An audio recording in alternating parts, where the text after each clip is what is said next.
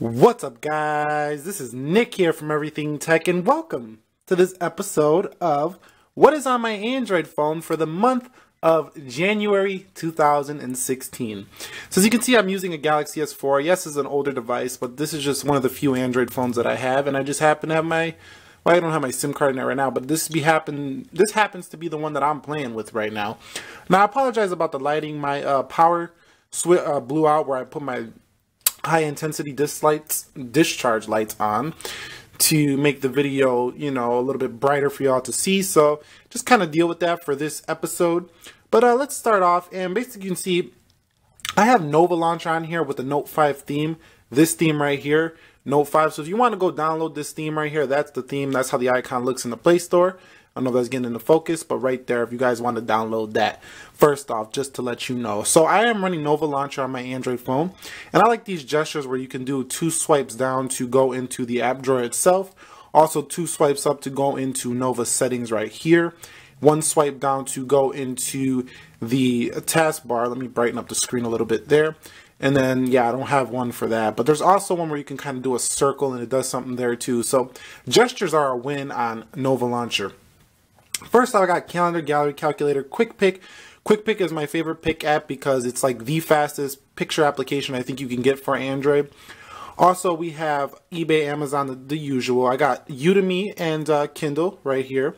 These I always have on my phone, Evernote and Google Keep. These are 2 very great note-taking applications. So when you got an idea or something, you got to jot it down.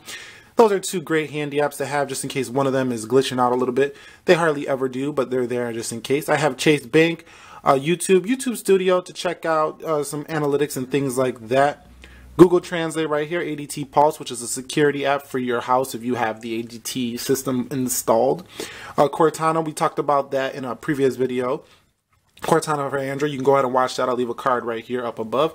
And I got Google Plus and Instagram. Everything Tech _ Nick Ackerman at Instagram if you would like to follow. Music right here, Google Play, Power Pro. Now this Power Pro app is an app that's going to go ahead and save you some battery life because the battery life, let's face it, on the Galaxy S4 is kind of because of the full HD Super AMOLED screen that just sucks the battery down. We also have this Wallpapers app from the GS6. I like the wallpapers that come with the GS6, so that's why I go ahead and download these. And as you can see, the wallpapers in here are quite beautiful if you don't go ahead and tap an ad, but they're quite beautiful as you can see right there. And they got tons of them, and pretty much all of them on here come with the Samsung Galaxy S6. So if you go ahead and set that right there, see there goes an ad, and that's one annoying feature about this GS6 app. So just be careful not to go tapping all them ads because it might get on your nerves. Hey House, now this is a vision board app. So basically if you make a vision board or a collage or something similar to that nature where you like cut out magazine pictures, I'm not gonna go in there because that's personal, but you can go ahead and clip them all together into one, you know, piece, which is very awesome to do on your mobile phone. Going to tech news, I have Windows mobile news. I have a Pi Geek, which is basically an RSS feed that brings all of your tech news into one. And I know that you guys probably read tech a lot on your devices, and this is probably my favorite right here, the Pi Geek, because it brings them all together. So shout out to everybody using this app. Right here, as you can see, all the customizations of tech news you want to see right there in one app. So that's a pretty dope app right there. Going back, we have Android Central, which is basically just Android news. I don't have any Apple news because, you know, we just can go ahead in a Pi Geek and go to the Mac rumors section on there. But right here, I got photo management. I got Lightroom, which is an Adobe Photoshop app, which is very feature rich if you want to go ahead and do some photo editing, graphic designing, or anything on the go on your mobile device. And that's why I go ahead and recommend that one for you guys. We have Google Photos right there. That's going to be giving you a limited storage. I'm pretty sure most of you know what Google Photos is by now. They offered unlimited storages. They announced that last year, and it's big because it saves us lots of space. Going here into device management, I have mixed radio. I don't know why my music radio's in there. That's a little messy. You might want to take that out of there later. We have blue light filter to save your eyes at night. Let me go back here.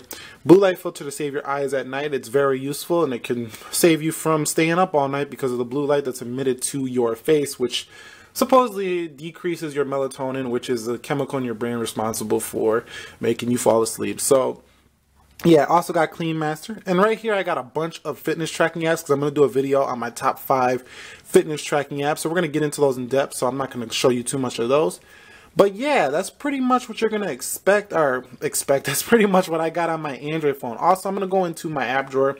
I got a 100 sounds button where you can just have all these funny buttons and, you know, all kinds of things. So you can just tap them and they just give you all kinds of effects and stuff. So as you can see, they're pretty fun to mess around with. Also, I have Amazon Fire TV for my Fire TV stick. This is basically gives you the voice assistance and all that.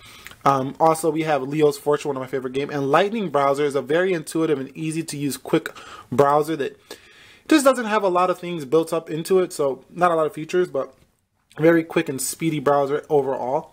And yeah, I think we pretty much covered everything I got in here. I got Google Translate and TripAdvisor, but you know, those are pretty standard apps. But that's pretty much what is on my Android phone, coming here in January, about midway through. And we'll do another one of these next month. But if you guys enjoyed this video, please go ahead, hit that thumbs up down below. Mention any apps down below that you want me to check out, or maybe we'll do a review. Even if you like them a lot, maybe I'll go ahead and download it and do a little review on that app. Or if you all put a bunch of apps, maybe I'll download all them apps and we can show all those off for everybody else and share them around, the best apps for Android.